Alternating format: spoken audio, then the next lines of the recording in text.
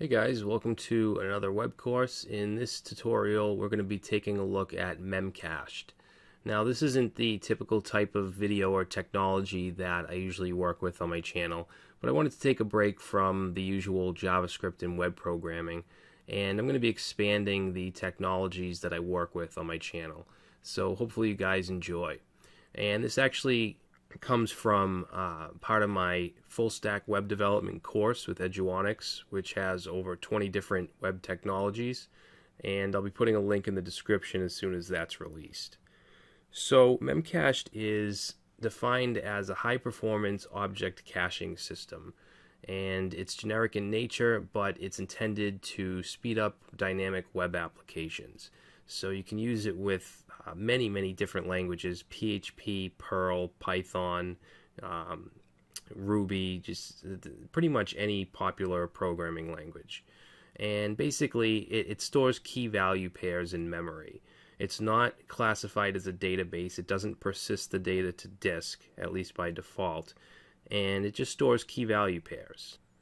One of the most typical uses for Memcached is, let's say we have a PHP application and we have a MySQL database. We may want to fetch data from the database and store the results in Memcached, store it in memory, so that we have access to it faster. Okay, it speeds up our web application. We may want to just cache web pages, which I'll show you how to do. All right, so what we'll do in this video, we're going to install it. We're going to connect to Memcached using Telnet, and we can set our key value pairs from there. I'll also show you some other commands. We're going to use something called lib Memcached Tools, which is a set of command line tools that we can use to do different things, manage our key value pairs and so on.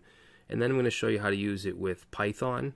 Okay, we'll use it in the Python command line, and then I'll show you how to use it with PHP. We'll create a quick PHP script that will cache a web page. I'm not going to get into databases because I don't want this to take up too much time. I may make a separate video on that, but I'm not sure. Alright, so we're going to dive in and install Memcached. Now I'm going to use my apt-get package manager. So we're going to run sudos because we want to run it as administrator, and then apt-get install Memcached. Okay, now that went really quick because I already have it installed. Yours may take a little longer. Alright, so we have it installed. Now I just want to run a command here. I want to run this ps ef grep-i memc. And this just gives us some information, and you can see right here that 64 megabytes of memory is being allocated to Memcached, alright, which should be plenty. It's also running on our local host, so this is our loopback address 127.0.0.1, and it's also running on port 11211. Okay, so what we can do is connect through Telnet. We'll say Telnet localhost port 11211, and now we're connected. Alright, so we can start running commands from here. So the first command I want to run is stats.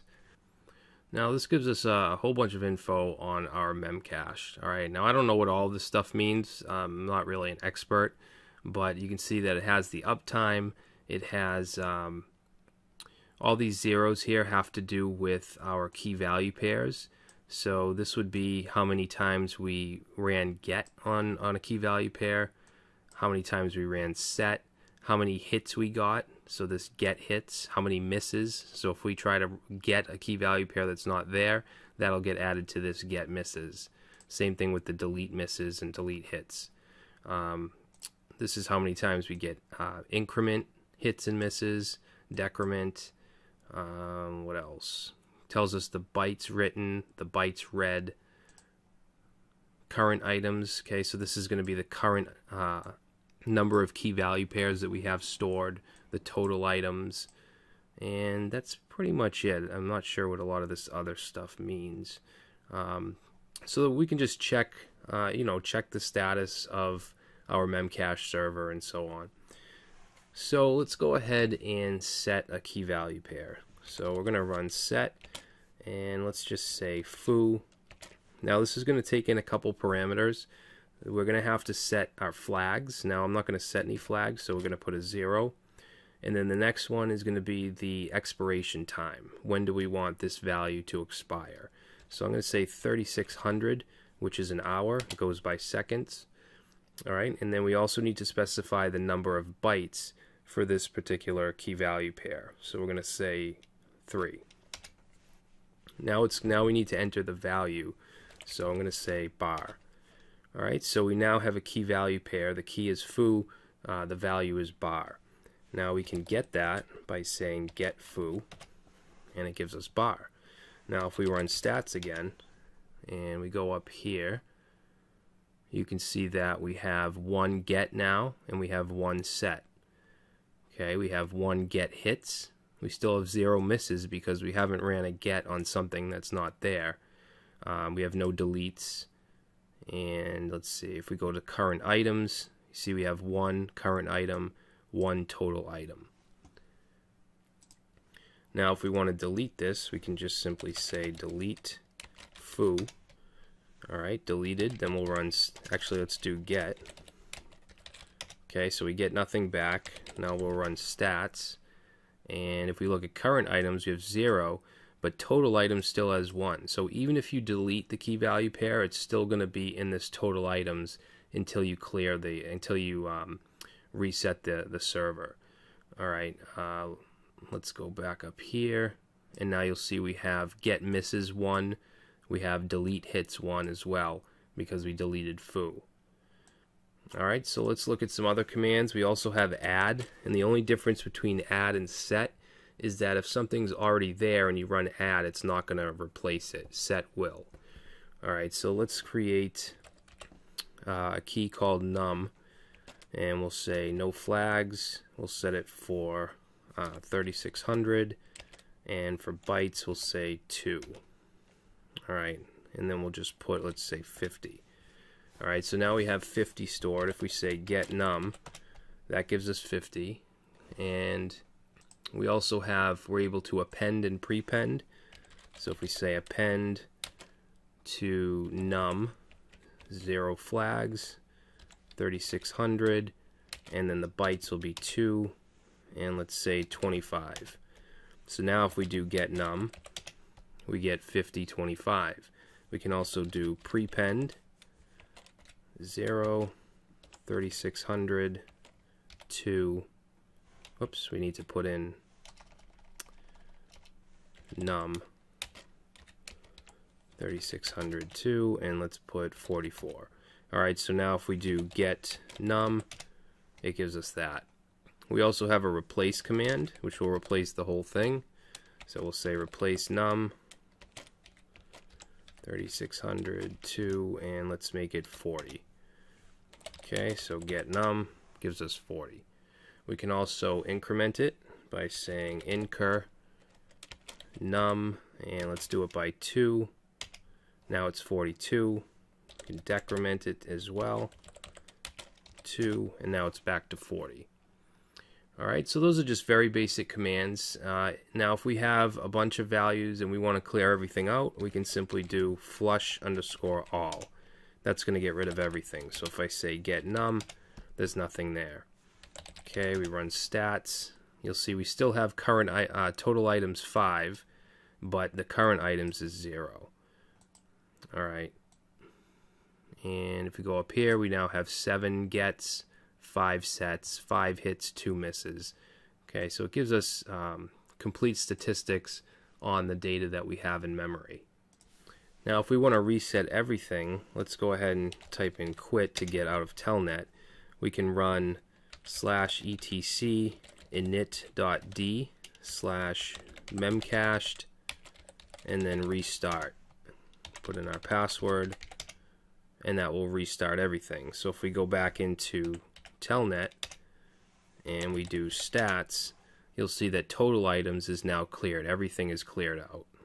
Alright, so let's get out of Telnet, and we're going to install something called Memcached Tools. So let's do sudo lib memcached-tools. Or maybe that's not it. Memcached Tools. Oh god, I forgot the apt-get install. Alright, so let's say sudo apt-get install Memcached -tools. Okay, say yes. Alright, so this comes with a bunch of commands, a bunch of different tools. So the first one we're going to look at is memcstat. Alright, now all of these start with memc. Now if we just run that, it's going to say no servers provided. So we're going to provide -- servers and then localhost. Alright, and notice that it gives us the same exact thing that the stats command gave us in Telnet. Alright, so we can check uptime, check all our gets and sets and all that. Alright, so just an alternative way to do it.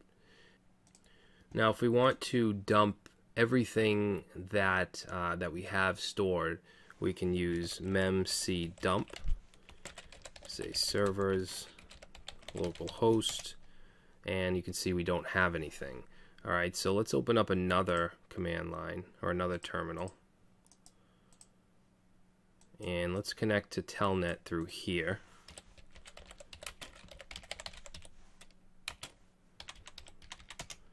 And let's go ahead and set foo 0 3600 3, and we'll say bar. Alright, and then let's go over here and run memcdump again, and you can see we get foo. Okay, it gives us all of our keys. If we set another one, we'll do set name and 0 3600 4, and we'll set Brad. Okay, so if we run the dump again, we get name and foo. Now if we want to get a value, we can use memccat -- servers localhost and then the key that we want to find. So let's say name, and that gives us Brad. Okay, if we do foo, that gives us bar. If we want to remove one of these, we can do that with memcrm, say servers localhost, and let's remove name. Alright, so now if we do, where is it? Memccat on name, we get error on name not found. So now I'm going to just clear this out, and then I'm going to make a directory, and I'll just call it test, and I'm going to cd into test. And what I want to do is generate, I want to generate 1,000 files. And then what I want to do is add to our memcached each file name as the key, and then whatever's in the file as the value. So we can generate these by doing a for loop. We'll say for I in, and we're going to put a couple backticks, and then seq, we want 1,000 files. Alright, then we're going to say do echo $I, and we're going to call these files book and then whatever the number, okay, whatever that iteration. So we'll put $I and then done. Alright, so now if we do ls, you'll see that we have all these files. Okay, we have 1,000 files. We can open it in the file manager. See, we have this test, and we have the files, and if we open one up, you'll see that we just have whatever the number is in that file. So we want the name as the key, and we want the content as the value. So to do that, there's a command called memc, memccp. So let's do memccp, and we'll say -- servers localhost, and let's say book and then star. Alright, so now if we do a dump, we'll do memcdump servers, local host. So that didn't work. Let's do memcstat.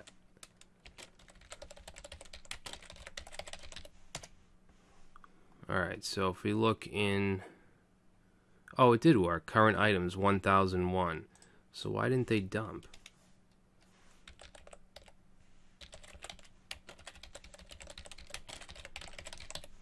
Oh, there we go. I must have messed up the command.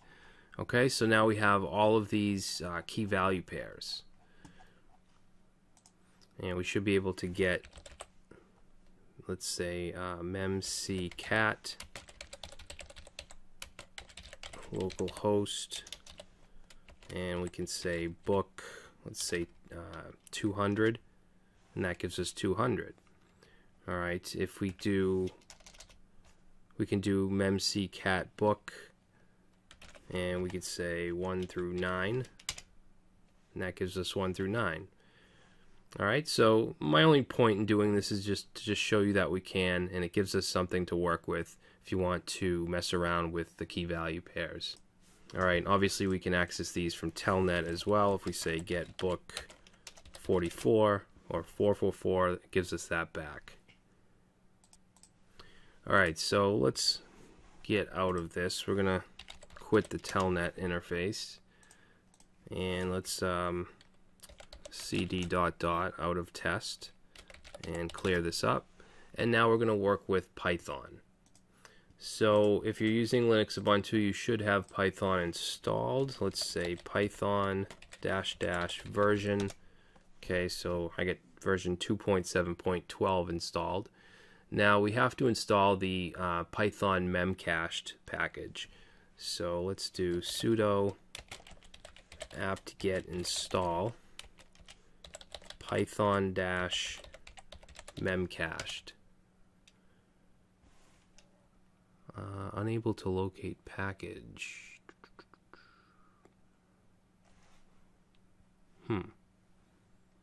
Oh, it's, you know what, there's no D on the end. It's just memcache. There we go.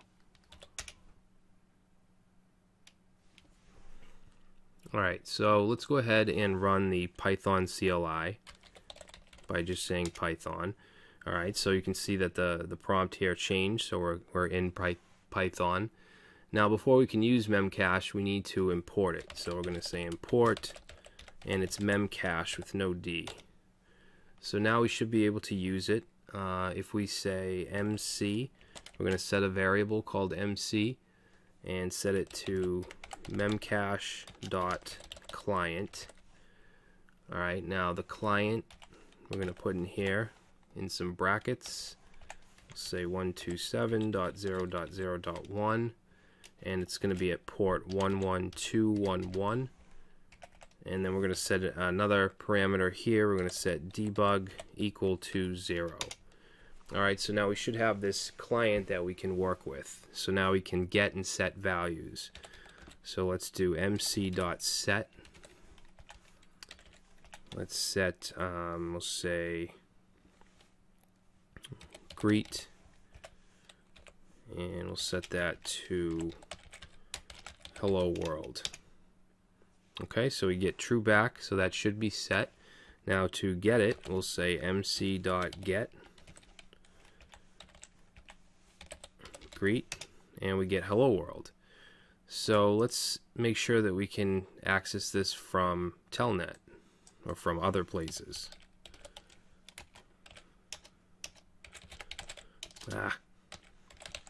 Localhost 11211.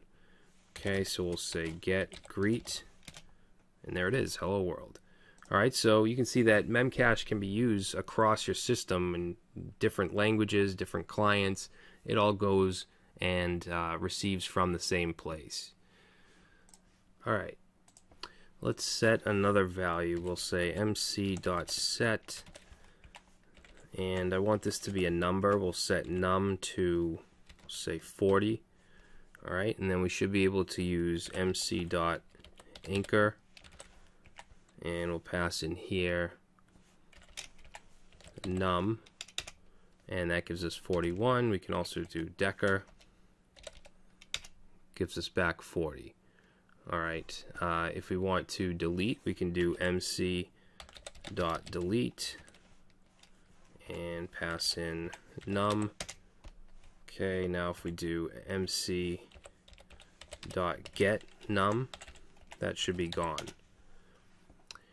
Alright, now we can also set multiple key value pairs. If we do mc.set_multi, so in here let's pass in an object and we'll say name John Doe, email,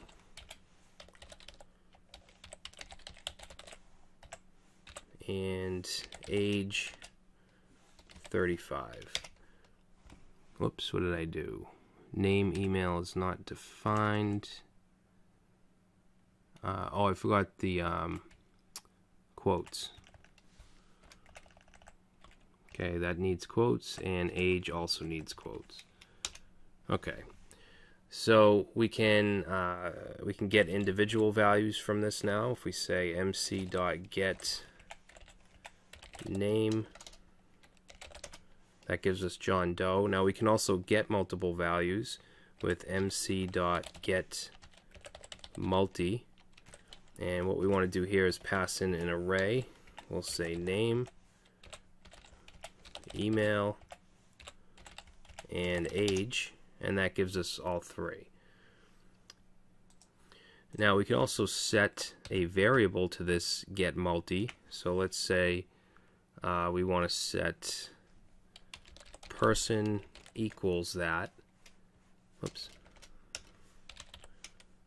Person equals, and then the get multi, and then let's do person dot keys, and that gives us the keys. We can get the values as well. Whoops, not value, values, and that gives us all the values. And of course we can get the individual values if we say person name, that gives us John Doe. Alright, we can also delete multiple values. So if we say mc.delete_multi and we pass in an array, let's do email and age, and then we'll try to get mc.get age, and that's gone. But name should still be there because we didn't delete that, John Doe. Alright, and then if we want to get rid of everything, we can say mc.flush_all, and that's a function. Okay, so now we shouldn't have anything. If we say get or mc.get name, that should be gone. Alright, so that's the Python interface. Very simple. We only used it in the command line here, but of course you can use it in a Python script inside of a file. Alright, so let's get out of this. And the last thing I want to do is show you how to use it with PHP. So we first want to install an Apache server, which is really easy. We're just going to say sudo apt-get install, and it's going to be Apache 2. Okay, we'll say yes.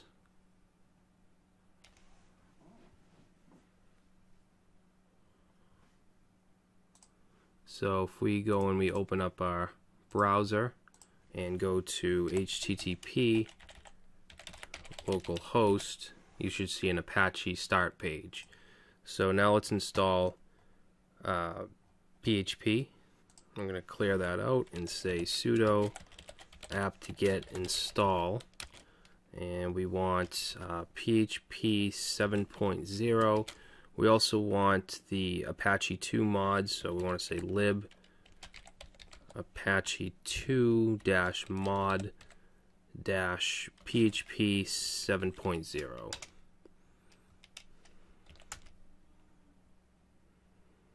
Alright, so now that those are installed, let's restart Apache with /etc init.d/apache2 restart.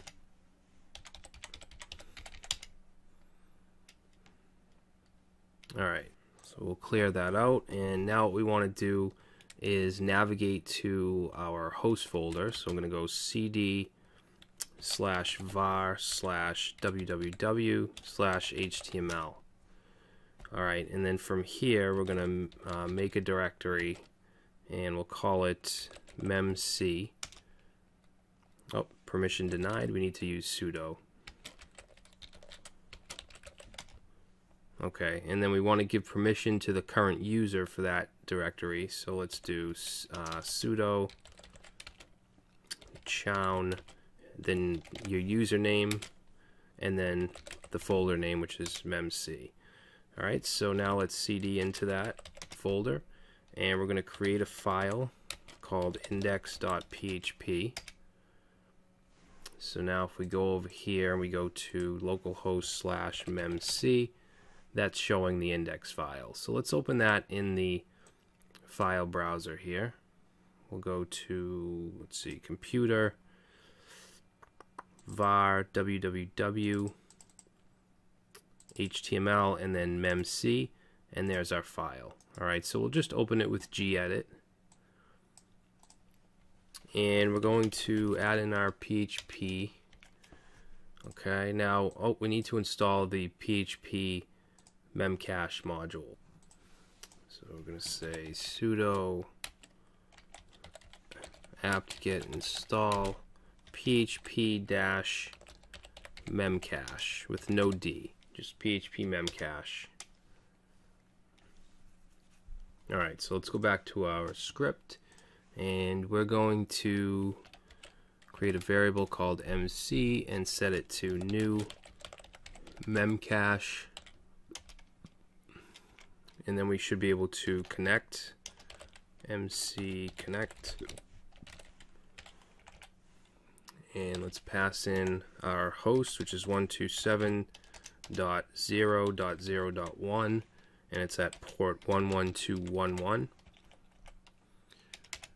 Alright, so now we should be able to add key value pairs. Let's try it. We'll say mc add, and let's say username, and we'll just say dev user.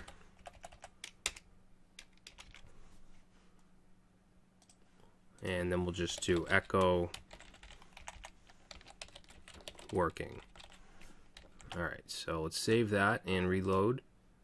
Whoops, what happened? Alright, I think we need to just restart Apache. Alright, so we're just going to run that.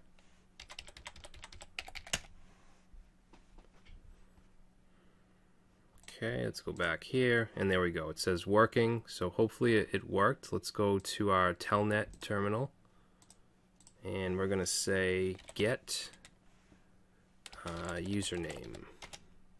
And there it is, dev user. So we can now set values through our PHP script, and we should be able to get them as well. So let's comment that out, and let's echo mc get username. Save it, reload, and we get dev user. So now that we know that this is working, let's minimize this. And what I want to do is I want to cache a web page. Okay, so we're going to create in here a folder called inc for include files, and let's create a new document, and we're going to call this mypage.php. Okay, we'll open that up.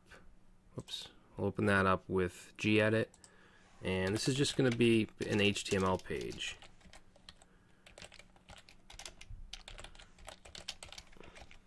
We'll put in a head.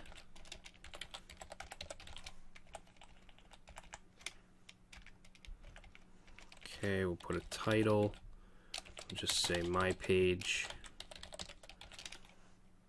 and then a body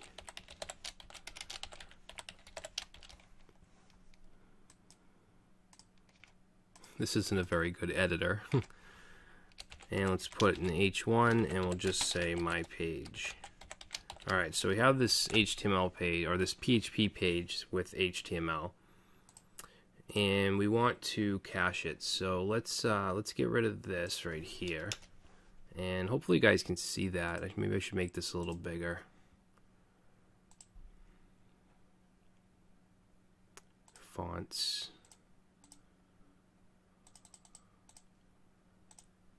There we go. Alright, so let's what do I want to do here? Let's say my page, and we're going to set this to MC get, and the key is going to be mypage.php. Alright, now we want to test for that. We're going to say if, oh, this editor sucks. Let's say if my page, and it's going to have an else.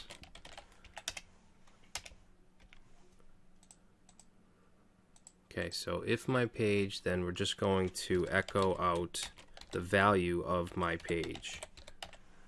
Alright, but if it's not there, then we're going to echo out not cached. And let's see, we're going to say file name equals inc/mypage.php, and we need a handle, and we're going to use the fopen function, and we'll pass in the file name, and we want this to be read mode. Okay, then we want the contents, so we set that to fread, pass in the handle, and then we're going to say file size, and we're going to wrap the file name. Alright, so that should be able to get the contents of the page. Alright, so if we say echo contents, let's go ahead and save that and reload. Alright, so we're getting the my page. Now notice it says not cached, so that means that this is running. So this is not set. So what we want to do is we want to set this. We want to grab the contents of this page and put it inside of this key value pair. Alright, so that we can access this. We can access it from the cache and not from the file system. Okay, which makes it much quicker. So instead of just echoing out this contents, what we'll do is we're going to set it. We'll say MC set, and we want to set the key, which is going to be my page .php, and then the value is going to be that contents. That's going to be the value, and then the flags will be 0, and let's set it for 30 seconds. Okay, it'll be cached for 30 seconds. And then we just want to echo it. We can say echo MC get, and pass in my page.php. Alright, so let's go ahead and save that and reload. Not cached. If I reload again, now we're not seeing the not cached, so it's now getting it from Memcached. Alright, and it'll keep it cached for 30 seconds. After the 30 seconds is up, it'll go away, but if we reload again, it'll get stored again. Alright, so it'll keep caching it, and this will increase decrease the load time of the page, because it's coming from cache, not from the file system. Alright, so let's see, if we reload, you'll see it's not cached because it's been 30 seconds. Reload again, and it gets cached. Alright, so that's just a very, very simple example on a very small scale. I mean, we're not going to be able to see the difference here, but if we're working with larger pages with more files, this can be helpful. Alright, and it just gives you an idea of how Memcached works with PHP. Alright, so we're going to go ahead and stop here, and I hope you guys could follow along with this. I know it wasn't the best video in the world, but hopefully you learned a little something, and thanks for watching.